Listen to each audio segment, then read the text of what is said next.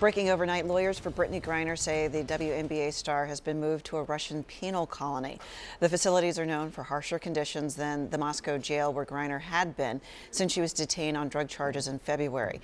She's now serving a 9-year sentence. The U.S. had been trying to negotiate with Russia for Griner's release. The White House released a statement overnight saying, in part, the president has directed the administration to prevail on her Russian captors to improve her treatment and the conditions she may be forced to endure. Forget a blue